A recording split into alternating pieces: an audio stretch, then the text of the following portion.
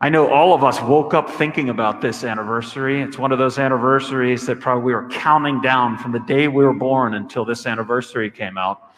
It's one of those things that we'll always remember. You can even see the reason for the anniversary on the screens right here. It's obvious. We all woke up thinking this year is the 150th anniversary of St. Joseph being declared the universal patron of the Catholic Church. Isn't that exciting? I mean, that's amazing. I know everybody jumped out of bed this morning and saying, let's hope that we can hear about St. Joseph today. It's something that's typical to most third Sunday Gaudete, rose-colored wearing. I'm colorblind, so there's no rose colors on me. But all those, it's everything's pointing towards this. And this picture that you can see up there is a picture of St. Joseph. It's my favorite statue of St. Joseph. It's found in Montreal, Canada. And it is at the place where actually, it's really beautiful. One of them, the icons in our church here is dedicated to Brother André Bessette. And he's a saint, St. André Bessette. And one of the things that he did was he just opened doors. He wasn't very smart. He couldn't become a priest. Couldn't even become a deacon, you know what I mean? It's like, yeah, just had to settle for just being a door opener. But he opened so many doors that he brought people to Jesus through St. Joseph. And this was his little oratory, where every day he would bring people there to pray, and he would change this oil for these lamps, and these special oil would be rubbed on different people with different issues.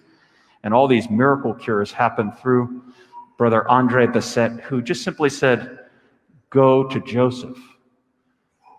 And so I think our Holy Father is asking us this year, as he kicked off just a couple days ago, a year dedicated to St. Joseph. Why should we go to St. Joseph? Why should each of us this year try to be attentive to St. Joseph? Well, let's first of all just think, who is St. Joseph? One of my favorite characteristics of St. Joseph is, when did he do his best work? Well, he was asleep. I mean, who can't relate to that? Who's not exhausted during this crazy COVID time to the point where I don't even know if we sleep well? Last night, I don't remember how many nightmares I had. And so one of the great things about St. Joseph is he does his best work when he's sleeping on it. So all of us can take our petitions, those things that are pulling us down. Maybe we have a relative who we can't visit. Maybe this Christmas is just going to be about me and Santa Claus and maybe one other person, and that's it. Maybe Santa Claus will get quarantined. Who knows? But the thing is that we need to take those petitions and write them down and give them over to St. Joseph and let him sleep on it. Because, boy, when he slept on it, you know what happened? He became the father and the guardian of Jesus and the household of the Holy Family. And so it's so good for us to go to Joseph, especially now. I think all of us priests who are in our great grouping and obviously have so much time. It's so beautiful to be able to hear your stories, do the different sacraments. Dear Mallory Smarter, she got married yesterday. What day was yesterday? No, on Friday. Her wedding was supposed to be on Saturday, and at the last minute, because everything was shutting down, she got married on Friday. And you know how all this is going on with COVID. I'm sure it's happening to you. Everything seems changed. We're still wearing Halloween masks. All these things are, seemingly just causing more and more despair, depression, darkness. And I don't know about you, but I especially think of all of our young people who, I cringe every time I hear another story of self-harm and of downtrodden and like not being with your friends. And yeah, it's a good time to go to St. Joseph. And the Pope, in his letter, he refers to this kind of year in a very beautiful way. And just two words in Latin, which is patris corde, which means with a father's heart. Don't we really need the Father's heart now? A Father who tenderly cares for us, a Father who courageously protects us, a Father who can guide us, a Father who even some of the great titles of St. Joseph bear witness to what he can do for us. And so it's so beautiful to look at the way St. Joseph, many times St. Joseph is portrayed as this palm olive commercial guy who's about to die. He's like in the geriatrics world of the heaven, He's old, He's got some type of a lily thing going on, and he looks like he's just on the last step of his life. But that probably is not the way this guy lived. Some people have calculated, so every 3 years in the book of Leviticus, Jews were called to walk to Jerusalem back and forth from their home. Well, let's just say he lived for 25 years with Jesus and Mary and had to walk back and forth from Nazareth to Jerusalem 3 times a year. That would be the equivalent to walking around the world. Tell me what 85-year-old that's more worried about palm olive and flowers growing could do that.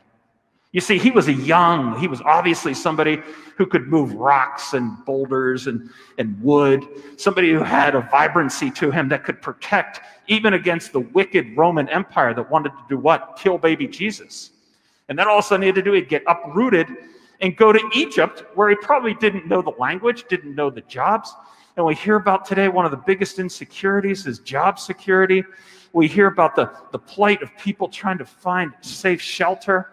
This is the person to go to, St. Joseph. And in fact, it's so beautiful to think that if there is one person that the devil hates, it's Mary. And that's why we have Our Lady of Guadalupe here, because yesterday was the feast of Our Lady of Guadalupe.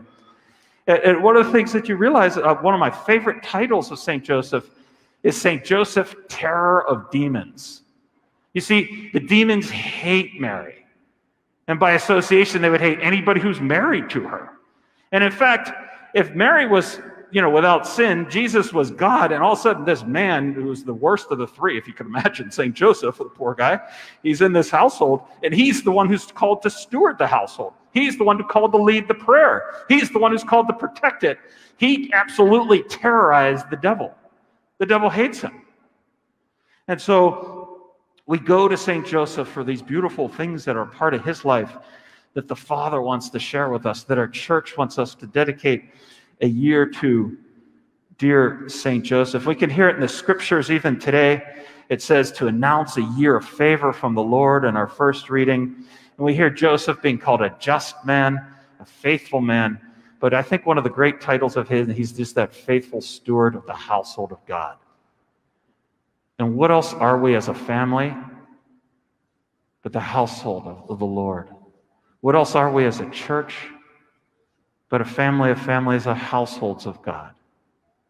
And so if God decided to entrust Mary and Joseph to Joseph, don't you think it's time that we too entrust the greatest treasures of our life, starting with ourselves, our children, our employees, our friends, our schools, our extended community, this country, this world, to the protection and to the love of the heart of the Father, St. Joseph? There's practical ways of doing this, and we'll unfold it this year. But I would just suggest today to just simply have it in your heart to go to St. Joseph. You hear that phrase, go to St. Joseph, in Scripture, when what was going on in the Jewish community, a famine. And the 11 brothers had sold St. Joseph into slavery, or Joseph, one of the clan members of the tribe of Israel. And so now he goes down to Egypt and becomes like the prime minister, and he distributes the food in Egypt. And his Jewish brothers come down and they say, go to Joseph. Because it's in Joseph where the pandemics, the famines, the trials, the difficulties can be managed, just as he had to manage the household of God.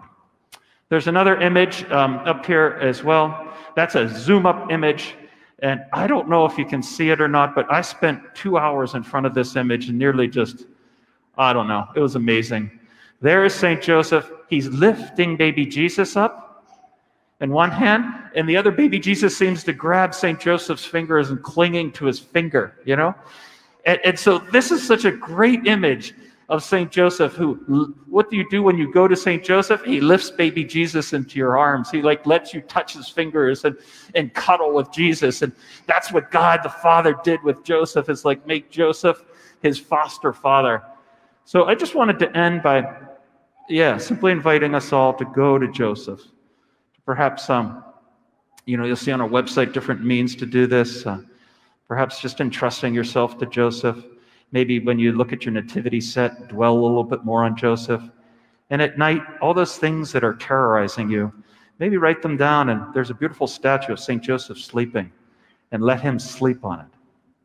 So I just wanted to conclude with this beautiful litany to St. Joseph, and maybe we could either help you look up at that or just think of a St. Joseph image in your own heart. And let us just finish by praying this, okay? Lord, have mercy. Lord, have mercy. Christ, have mercy. Lord, have mercy.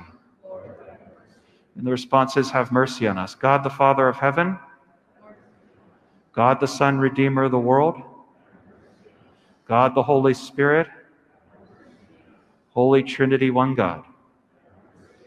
And the response is, pray for us. Saint Joseph, light of patriarchs, spouse of the Mother of God, chaste guardian of the Virgin, foster father of the Son of God, zealous defender of Christ, head of the Holy Family, Joseph most just, Joseph most chaste, Joseph most courageous, mirror of patience, model of workmen, glory of domestic life, pillar of families, comfort of the afflicted, hope of the sick, patron of the dying, terror of demons, protector of the Holy Church. He has made him Lord of his household and prince over all his possessions. Let us pray. O God, who in the loving providence of blessed Saint Joseph to be the spouse of your Holy Mother, grant us the favor of having him for our intercession in heaven, whom on earth we venerate as our protector, who live and reign forever and ever. Please stand for the Creed.